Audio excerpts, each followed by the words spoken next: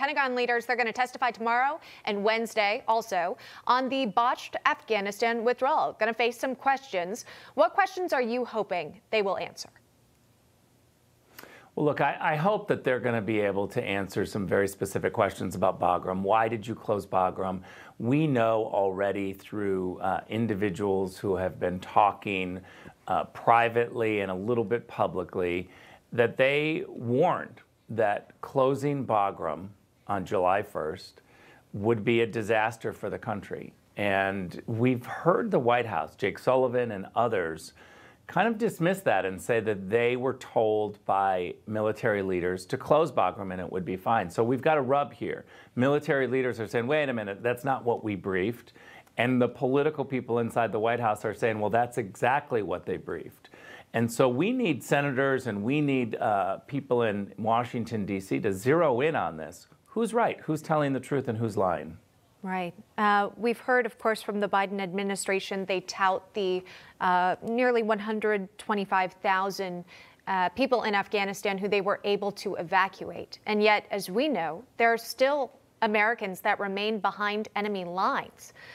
Do you think there will be questions about the decision to withdraw troops before everyone was brought home? Well, there better be. I mean, look, the Biden doctrine is 90% is good enough. And that's what we should be telling everybody. Imagine serving in the U.S. military or being a foreign service officer and hearing from your commander-in-chief that getting 90% of the Americans out is good enough. They were very proud of 90%. He said it publicly. Look, you and I can do math. That means 10% of the people were left behind. I think that the closing of Bagram is the key issue, and I would say that the second key issue is really zeroing in and asking, why did we remove 2,500 troops when we closed Bagram?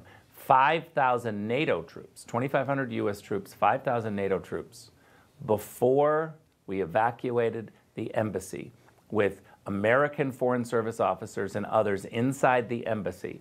Why were the people inside the embassy just completely abandoned? Right. I think we've never had a Secretary of State abandon Americans overseas. You know, Foreign Service officers don't carry guns.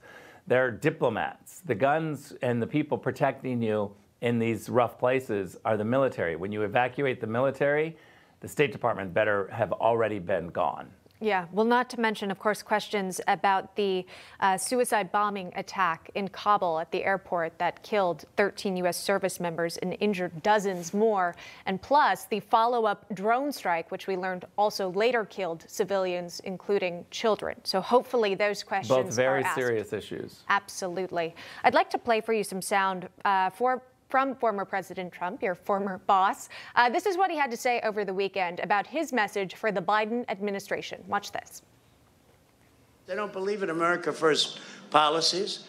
The world is eating our lunch. They're laughing at us. They watch what happened in Afghanistan and they think we're weak and stupid.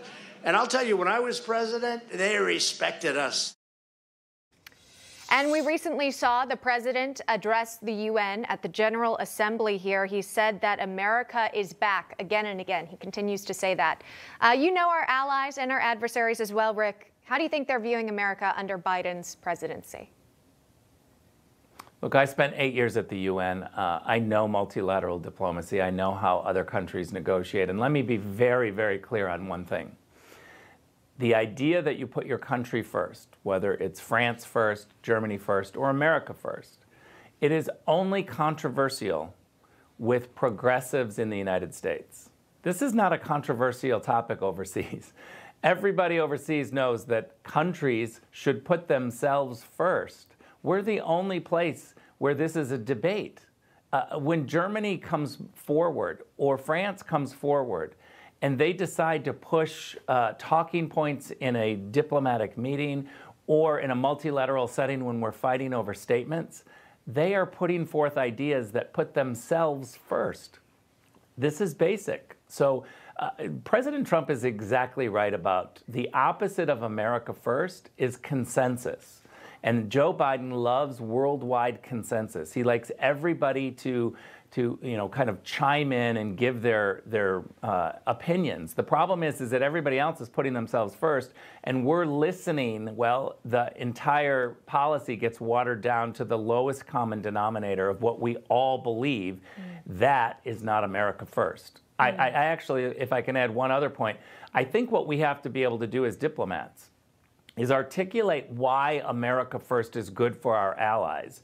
When America is putting itself first, democracy, human rights, the rule of law is put forward by a superpower, everyone around the world benefits. If I could really quick ask you about what's happening in Germany, their election coming in, those votes totaling up. Social Democrat candidate appears to have defeated Angela Merkel's conservative party here.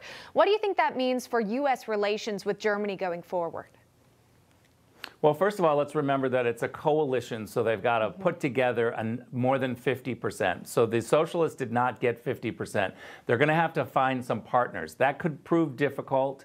I wouldn't count the Christian Democrats out yet, because if some other parties don't want to join with the socialists, they won't get 50%, and they'll have to go looking for different coalitions in Germany. One quick point on German elections. They require voter IDs, and they don't use voting machines. Every single vote is hand counted with 4 sets of eyes. Wow. Okay. Interesting fact there about the elections overseas. Former Ambassador Ric Grenell joining us live on the program. Thank you very much. We appreciate it. Thanks, Emma. Thanks. Hey, I'm Rob Finnerty. Thanks for watching. If you enjoyed this video, please join the conversation in the comments below. Don't forget to subscribe, too. Hit the bell icon to be alerted to breaking news. And remember, there's a whole lot more on Newsmax TV, America's fastest growing cable news network. Newsmax TV, where real news for real people.